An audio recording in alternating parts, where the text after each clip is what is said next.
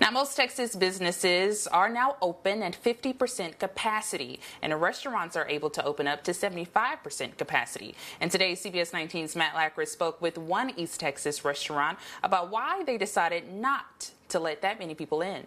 In April, when restaurants weren't able to let customers inside to dine, we talked with Texas Music City Grill and Smokehouse. They were running their business as takeout and delivery only. Now, more than 2 months later, they have patrons back inside and on their patio. Haley Williams, the bar manager, says they feel comfortable with the amount of people allowed inside right now, but they don't feel ready for 75%.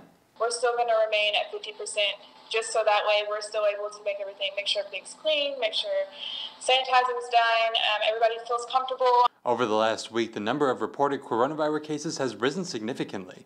Just today, more than 1,800 cases were reported. On Friday, during an interview with Governor Greg Abbott, we asked him about the rising number of cases. Because we have so many hospital beds available to anybody who gets ill, there is no real need for us to ratchet back on the opening up of business. Even with coronavirus cases rising, Williams says she's not worried about contracting the virus because of how they see people and the amount of cleaning they do. Our patio is huge, so we have a lot of space to accommodate everybody and also feel safe while they're out there listening to music on the patio.